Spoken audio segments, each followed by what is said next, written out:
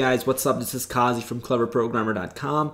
Now, in the last video, we talked about how can you make a script that creates a square in one go, right?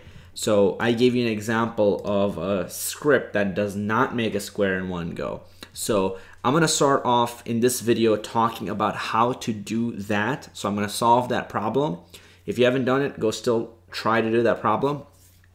But I'm going to go over the solution, and then after that we're going to talk about what the heck are variables. So let's keep going.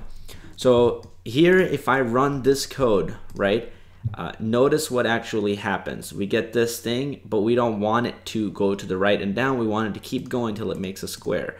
So I'm simply going to copy this code and paste it again, except for this line I want turn 90 degrees, and then I want to turn 90 degrees and go straight one more time. So let's run this bad boy and check it out. Let's see what happens. Okay. And boom, we have gotten a square. So if this was your code and you copied this and you went over to cleverprogrammer.com, or you went to YouTube, my YouTube channel, and pasted it below, that would be exactly what you would need to do. Okay, so simple, go to Python for beginners and simply go turtle in one go, and you can paste the code right here. Okay, back to what we were talking about. Whoops, the video actually started. So let's talk a little bit about variables. Variables are very simple. It just allows you to store information somewhere. Instead of having to say, oh yeah, my friend with the white skin, or you know, he has this length hair and his nails are this long and he's this tall. Instead of saying all of that, we store all that information in his name. So we just say John or Bob or whoever, right?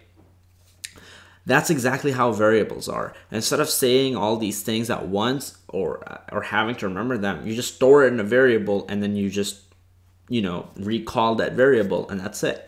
So something really simple, I can say Bob, right, is 5 years old. He is 68 inches tall and wears brown suits. Okay, now if I say Bob, you can see Bob. Or if I say X is equal to some big number, good luck trying to remember that number, but it's pretty easy to remember X, right? So you can say X, and you can say X plus 10, or you can say X minus X, and you should get back 0. Anyways, that's variables are very simple. On the left-hand side, you put what you want to store information into, and on the right-hand side, you put what you want to store in there. Okay? That's it about variables. I'll see you guys in the next video where we talk about strings.